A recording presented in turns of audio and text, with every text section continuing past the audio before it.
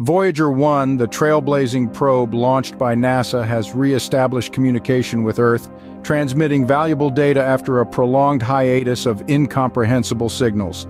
This venerable spacecraft, marking 46 years since its launch, stands as humanity's farthest-reaching emissary.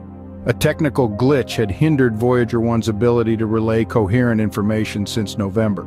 However, diligent efforts by engineers have rectified the issue, restoring functionality to its communication systems.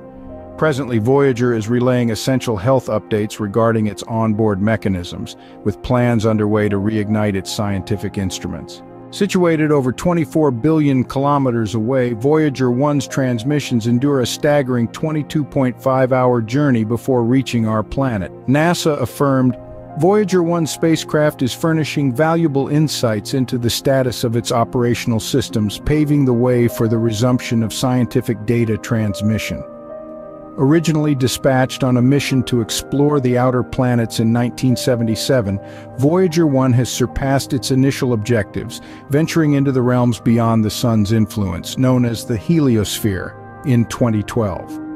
It now traverses interstellar space, encountering particles, gases, and magnetic fields from distant stars.